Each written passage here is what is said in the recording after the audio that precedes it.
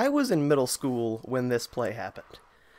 I don't think I ever really gave this play the respect it deserved for just how impressive it was because I was a fan of the other team at the time. Dallas would go on to win this game 31-28, and this was part of the reason I never liked Beckham to begin with, because immediately after this game, the coverage of it was all about Odell's catch and not the outcome of the game, and this confused me. Why did we care so much about this catch when the Giants did not win the game? And that was the beginning of my relationship with Odell Beckham Jr. from a fan's perspective, knowing probably that he was always really great, but never truly respecting him because of that catch that night and him being on the Giants. And now that he is gone from the Giants, I can truly respect just how talented, how good Odell Beckham Jr. truly is.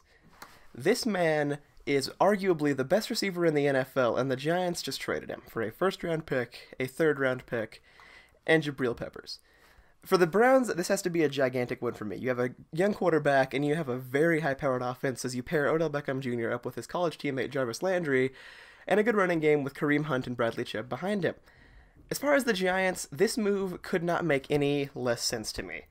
The team had a roster that was competitive, I think. If you get rid of the quarterback, Saquon Barkley at running back, Evan Ingram at tight end, Sterling Shepard and Odell out wide. That is a very high-powered offense if you put a decent quarterback in there. Or, almost any quarterback that is not Eli Manning. Eli Manning outlasted Odell Beckham Jr. in New York. Think about that. I don't want to disrespect Eli Manning too much because he is probably a Hall of Fame quarterback, 2 Super Bowl rings, but it is over. He is washed up as far as being able to carry a team to the promised land. There is not going to be no three-lie, I don't think, so to speak. And I'm overjoyed to see Odell Beckham Jr. gone, but from the Giants' perspective, I just don't understand it. Odell Beckham Jr. is really, really good. Beckham holds 14 New York Giants team records and 26 NFL records. He was the Rookie of the Year in 2014, he is a 3-time Pro Bowler, and he is only 26. And the Giants have traded him. This loyalty to Eli Manning, this decision based on whatever it is that they have made here, is the wrong one. David Gettleman, the team's general manager, was known as a guy that didn't care about his stars when he got rid of D'Angelo Williams, Steve Smith, and most importantly, Josh Norman in Carolina. In New York, he had a chance to shed this mantra, this reputation. And here, he cements it by watching Landon Collins leave within the division and watching Odell Beckham Jr. get traded. It's unbelievable to me. It makes me very happy as a Cowboys fan.